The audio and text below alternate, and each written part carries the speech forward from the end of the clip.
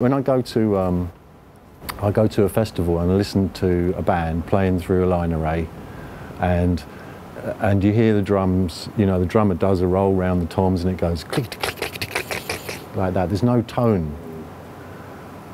You know, what we want to hear is bling, bling, bling, bling. You know, that's what a drum kit should sound like. That's what you can do with Funktion One.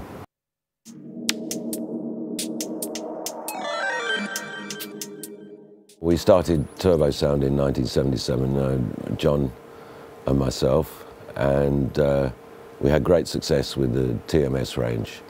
I think the TMS3 was the dominant loudspeaker cabinet for most of the 80s. With Turbosound, we were very strong in the live area, and we did sound for the Pink Floyd and you know, Roger Waters' solo tour, which I mixed.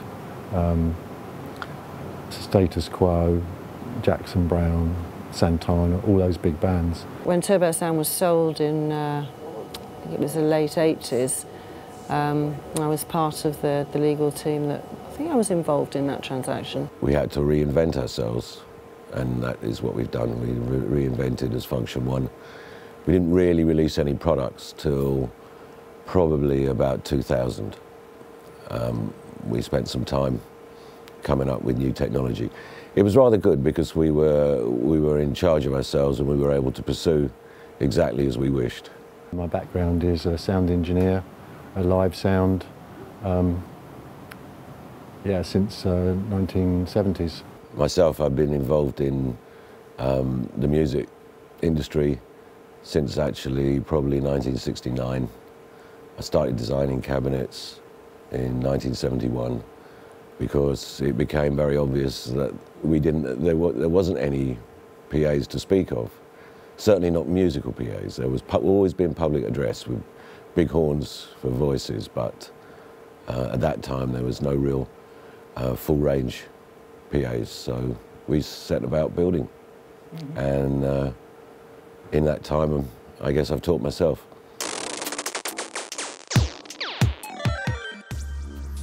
My name is Tony Andrews. My name's Anne Andrews. It's very much a family business.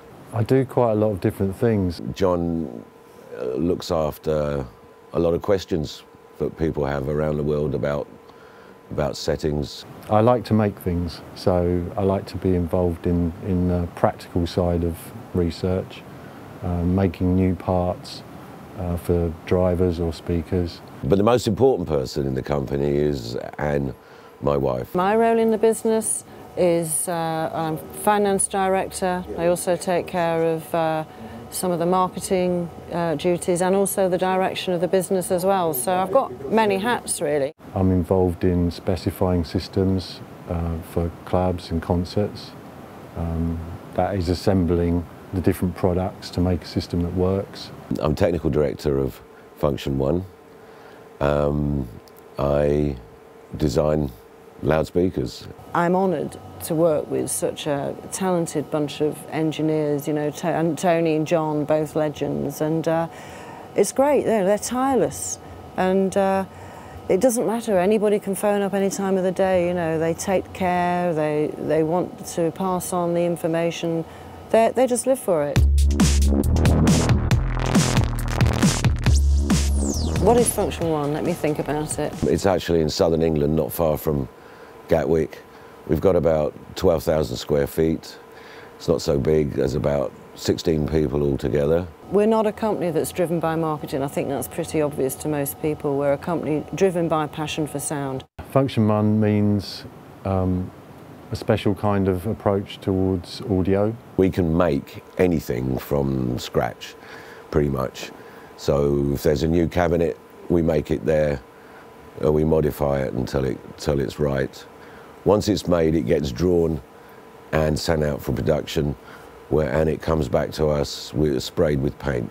We really try to make the speakers as true as possible and to create the best illusion of audio as possible. I think audio is an illusion. It should approach reality. So we do the fitting of the flying, obviously the speakers, the waveguides, everything. So everything comes to Funktion One in Surrey, and that's where we do all the quality control. We do all the final assembly and checking and shipping to wherever it needs to go. I think we're in certainly on every continent. We're in nearly every country in the world now. What is Funktion One?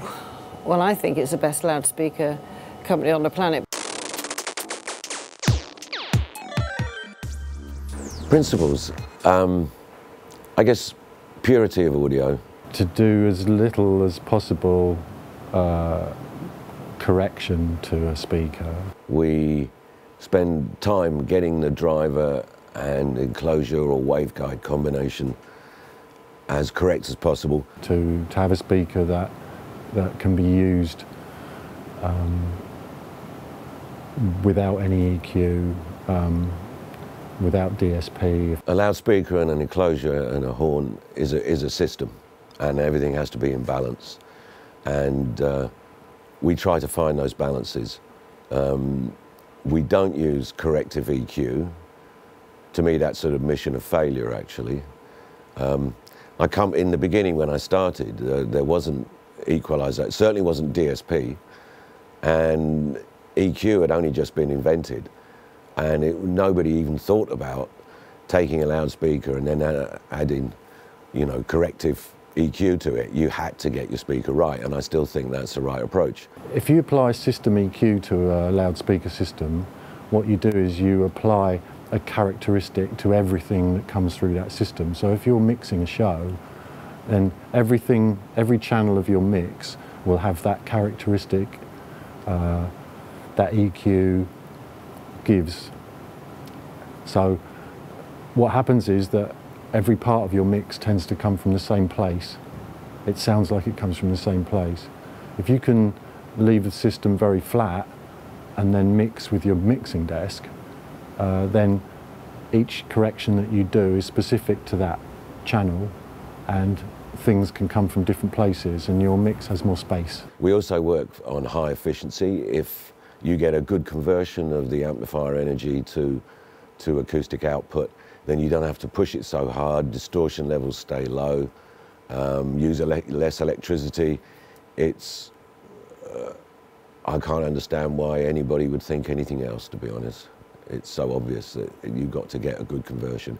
Your typical loudspeaker is only about, the ones in your living room are about 2 or 3% efficient, that's all. And with good horn loading, you can get to maybe 30% efficiency. But it's a bit like when you take an engine and you make it very high performance, it starts to get wild and it's not so easy to control. So I think a lot of people don't do horn-loaded systems because they're actually they are wild, and it's hard to get a flat response or an even response, shall we say. Flat's impossible. I don't know anything that's ever been flat. So I guess those are my principles. Something that I'm always trying to hear from speakers is that the speaker isn't there. That the sound should be between me and the speakers or anywhere else, but the sound shouldn't appear to come from the speaker. We are firmly rooted in the idea that it's the people on the dance floor or the people in the concert room who are the important ones. So we do this to make their enjoyment as much as possible. Don't drink the marketing Kool-Aid, you know. We don't overmarket our stuff and we don't pretend anything that isn't. I mean, good quality audio is about truth, is about high fidelity, and we try to maintain that in our dealings and in our equipment. I think the biggest difference between Funktion One and all the other speaker manufacturers is that we use cone drivers in the mid-range. Which means that compression drivers, which they are efficient, but they're usually quite unpleasant or a lot of distortion. So if you can push the crossover point to 5 kilohertz, they become like a high frequency unit only or a tweeter. They're much better behaved. And we can do that because we have this cone mid-range technology that we've been developing since about 1977. It has that effect of bringing sound towards you. The sound comes out of the speaker towards you. The other thing is that our bass tends to be horn-loaded bass. Many of these things we've achieved patents for because of their novelty value. And the bass is straight horn-loaded. I've heard systems recently where the music was almost undanceable because the bass just seemed to be so not part of the rest of the sound. You have to feel part of the music. You know, you don't want to dance and feel the music's somewhere over there. It's got to be here. It's got to be an extension of you and part of you. You've got to feel emotionally connected. So I think that's another big difference, is that our bass merges seamlessly with the mid-range. It's all one thing, and there's no reverse waves being used that give you a strange phase and cancellation results. Try Funktion One and listen for the reality that you hear in the sound. You will hear the difference in your microphones, you will hear the difference when you EQ, you'll hear a difference when you push a fader. Everything is more sensitive. It's like driving a Ferrari, you know, you turn the wheel like that and you go around a corner. There's no, it is, you know, it is responsive. There you go, that's a good word. It's very responsive and very transparent. The speakers are even and dynamically the same across the spectrum. They can do any kind of music at all. They excel at all kinds of music. Everything from vocals to classical, dance, rock and roll, doesn't matter. It's complete rubbish to say one system is better for another. Maybe the problems are not so noticeable with certain kinds of music, but I think we've got our stuff to a point where it can do anything, no problem at all. In the first Gulf War, when they had the stealth bombers, the facets were reflecting the radar in a way that wasn't being picked up by, you know, there was no direct reflection. So the facets and on the axe head help with the dispersion and the loading. The mid-range technology, you know, it requires a form, so the form follows the function. And in fact, it looks like it does because that's the shape that works. We just always had a problem with black boxes. I'm not a fan of black. I don't do darkness. And purple's always been in my roots. Goes back to Jimi Hendrix and Purple Haze. I suppose it's, you know, to a certain extent, it's a spiritual thing, really. It's colour rather than darkness.